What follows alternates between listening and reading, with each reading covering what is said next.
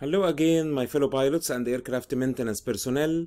Your host is always Haytham Aly, and I'm an aviation technical instructor. Welcome to my aviation nuggets for today.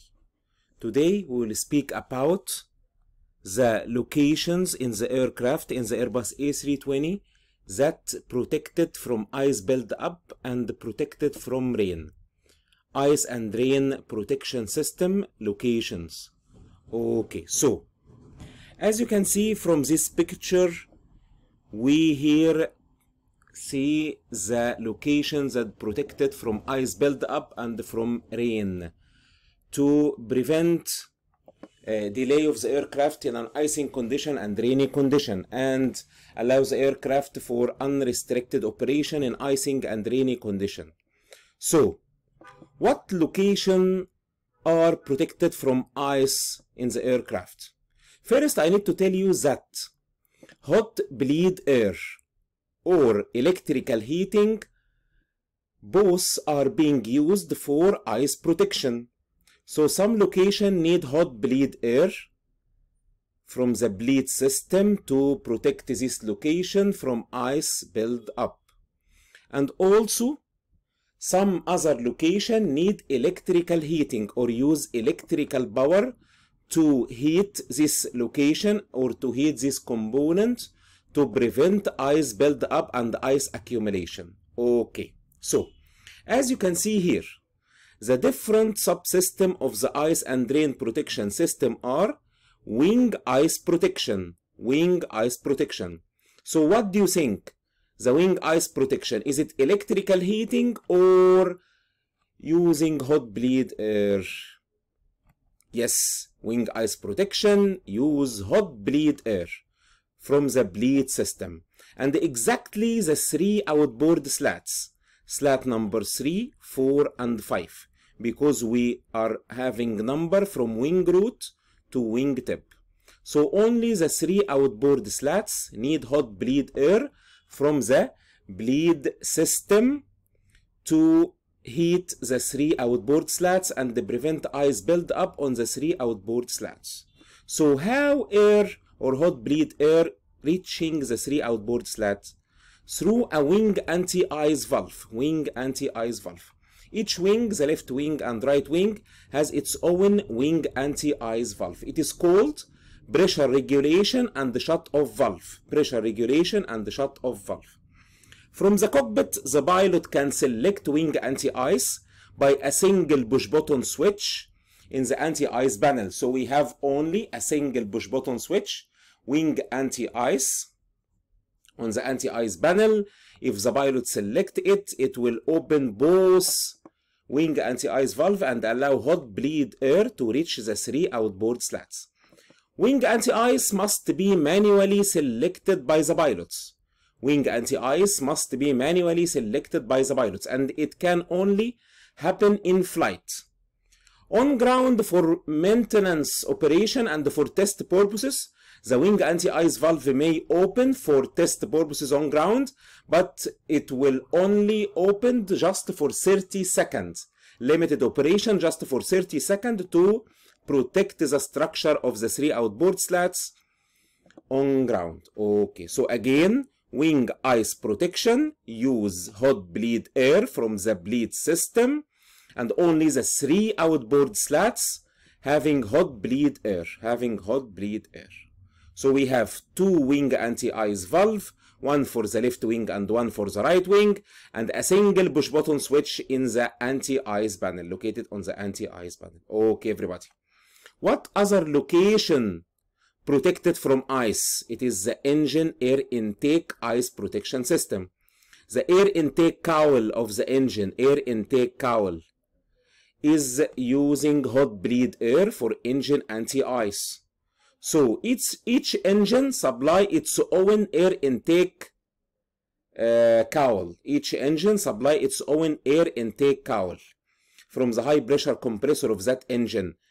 And hot bleed air from the same engine supply its air intake cowl through an engine anti-ice valve, So also we have 2 engine anti-ice valve, one for the left engine, the other for the right engine, And each engine air intake cowl has its own engine anti-ice switch in the cockpit. So we have two engine anti-ice push button on the anti-ice panel. Okay. So we can have a summary that wing ice protection and engine air intake ice protection both use hot bleed air for ice protection system. As I mentioned before, we may also use electrical heating for ice protection. What location need electrical heating for ice protection? The probe ice protection use electrical heating. Windshield ice protection use electrical heating. The captain windshield and the first officer windshield also use electrical heating. And also the drain mast ice protection depend on electrical heating. So probe ice protection, windshield ice protection, and the drain mast ice protection depend on electrical heating. So let's go somewhere in deep in the probe ice protection. How the probe is heated. The heating process for the probes are depend on a probe heat computer. And as we have three probe system, captain probe, first officer probe, and standby probe, because we have three ADRU, three air data inertial reference unit. So also we have three probe heat computer control the heating for each set of probe. BHC1 for captain, BHC2 and 3 for the first officer and standby probes. So what probes which are electrical heated? What probes? Angle of attack sensor, beaded probe, static boards, and the TAD probe. Again, angle of attack sensor, beaded probes, static boards, and the TAT, total air temperature probes. Okay, so each probe heat computer control the heating to the heater into the probe. If it is angle of attack, beaded static or TAT. Okay, so I can say that probe ice protection, windshield ice protection comes up automatically when at least one engine is running. So probe ice protection and windshield ice protection don't need to be manually selected by pilots. They have only one push button switch called probe window heat, and this push button switch have an auto legend behind it. What is meant by auto? The probe ice protection and windshield ice protection, or probe heating and windshield heating, comes up automatically when at least one engine is running, or comes up automatically when at least one engine is running. Okay, everybody. So what about windshield ice protection? We have windshield for the captain and windshield for the first officer. 3 windows, front windshield, side windows, which is a sliding window and fixed window. They are electrically heated, so we have captain side windshield and first officer side windshield. So we have 2 window heat computer, one for the captain side and the other for the first officer side. Okay, so window heat computer 1 and 2 control the heating of their dedicated window side. The windshield is protected from overheat by a temperature sensor. We have a main sensor and a spare sensor to prevent overheat of the windshield. And the windows are heated with a low power on ground and high power in flight. Okay, everybody. So what about rain protection for the windshield? For rain protection for the windshield, we have wipers, 2 independent wiper system controlled by the captain and first officer. They are independent, and there is a rotary selector to control the wipers. Each wiper selector do have low speed or fast speed. Also for rain protection for the windshield, we may have on board the aircraft the rain repellent system. Rain repellent system, which we do have a chemical in the rain repellent canister that do spray on the windshield in case of heavy rain, that will mix with water and allow the water to be very small circle droplets that can easily be dispersed by wind during flight. Okay, everybody. You need to know that the wipers can operate safely up to 200 knots. Okay. Drain mast ice protection also is depending on electrical heating. We have a forward drain mast and aft drain mast. The function of the drain mast is to drain outside the aircraft overboard the water coming from the wash basin, from the lavatories and the galleys. Forward lavatories and galleys drain water to the outside of the aircraft overboard, coming from the wash basin through the forward drain mast, and aft lavatory and galleys drain to the overboard through the aft drain mast. This drain mast must be electrical heating to prevent blockage by ice and to always allow the water coming from the wash basin, from the lavatories and galleys to go overboard or to be drained overboard. Okay, everybody.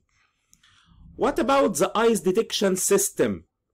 We have a basic ice detection system and an optional ice detection system. The basic ice detection system will depend on a probe between the captain windshield and first officer. It is called a visual indicator. If the captain or first officer see ice build up on this visual probe or indicator probe, so they know that they are flying in an icing condition, and they may switch wing anti-ice or engine anti-ice or both of them. Okay, so what about the optional ice detection system? The optional ice detection system is depending on electronic ice detector. These electronic ice detector, if they are purchased by the operator, they will be located on the forward fuselage, and they are a vibrating rod ice detector. Depending on the frequency coming from the vibrating rod, if the vibrating rod of the ice detector having ice build up, the frequency will go down and an ice detected message will come on ECAM, or severe ice detected will be showed on the ECAM, asking the pilot to switch on engine anti-ice or both engine anti-ice or wing anti-ice in case of severe ice detected. So the electronic ice detector are optional, but the probe or visual ice detector is basic.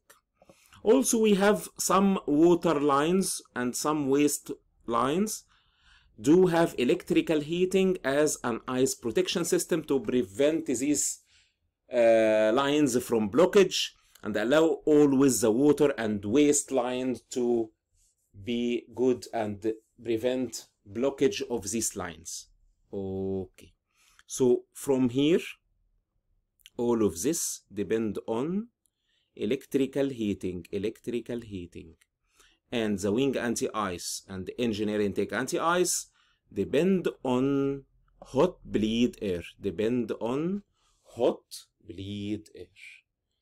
Okay, everybody, thank you for your good listening, and always fly safely and maintain your aircraft very safely, and please stay tuned for an upcoming sessions like this. Your host is always Haytham Aly, and I'm an aviation technical instructor. Thank you for your good listening, and I will meet you again very soon. Bye-bye.